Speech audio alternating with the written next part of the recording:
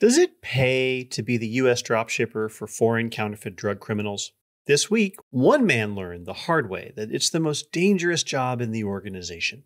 The dropshipper, Stefan Noach, admits to selling fake versions of name-brand medications, such as Xanax, Valium, and Cialis. He did not make them, though. Noach simply fulfilled orders for offshore counterfeit criminals as their dropshipper. The manufacturers of all these fake pills remain elusive. No kingpin charges have been filed against the people at the top, though the case is ongoing. And this is not the first time we've seen the challenge of prosecuting foreign nationals on counterfeit drug crime. We've even done past episodes about this problem. Remember the Gold Pharma case?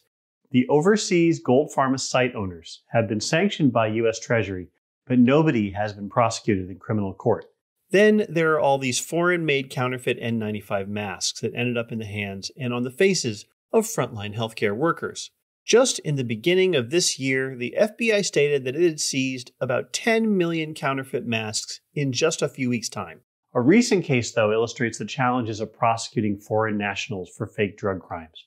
In 2018, a father and son in Shanghai, China, were charged in U.S. court for offering dozens of different drugs, including black market cancer treatments and fentanyl analogs for sale in the U.S. They face a 43-count indictment if they ever come to the United States. The U.S. has no extradition treaty with China, so there's almost zero chance that Fu Jing and Guangha Zheng will ever face U.S. justice.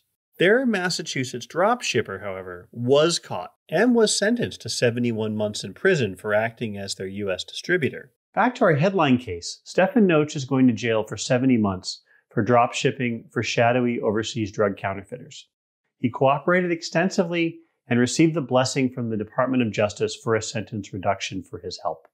His employers will face no punishment yet. And until we address that enforcement gap, there's no technology, not even blockchain, that will ever make buying from foreign wholesalers safe, even if they're, let's say, Canadian. Visit our website at www.safemedicines.org.